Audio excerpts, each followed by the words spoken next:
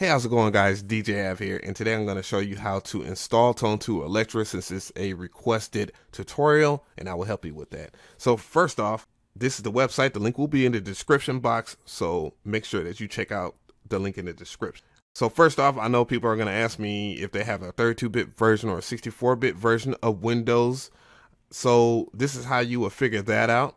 All you have to do is right-click on your Start button, and then go into System, and then it'll pull up your system and your details. So as you can see, I'm running the 64-bit version.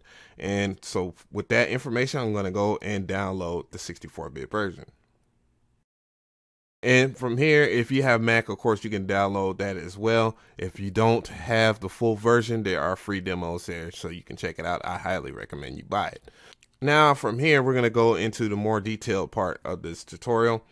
And we have Electra 2, which is a T2K file. That is the license file. And then we have the install file.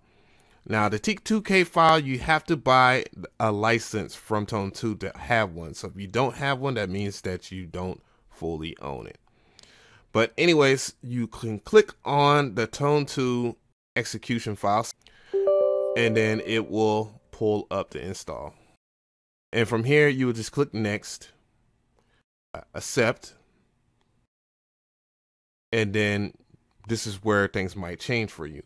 Right here you see program files, VST plugins. You definitely want to, since this is a VST plugin, you want to put it in your VST folder. So for most people, you would have to navigate like this right here. So you will see your C folder, and then from your C folder you will go into your program files, and then you will go into your VST folder where all your VSTs are at, and then select VST plugins, then press OK, and then click Next. Then from here it will install. Once everything is done, it will take you to this finish part right here. Click Finish, and there you go. Then you're installed. So the next thing you have to do to make Tone2 Electra work, you have to have your T2K file. And from here, you just go ahead and either cut or copy your T2K file. I'll just cut mine. And then I'm going to locate that I just went to, which is Program Files, VST Plugins. And then I will right click on an empty space over here and then put paste. You will know if you do this wrong, that part of the process wrong, because it'll be the demo version. So from here, you select your DAW of choice. For all other DAWs, you know, when you just click on your shortcut, it will begin to read from your VST plugins folder, your VSTs.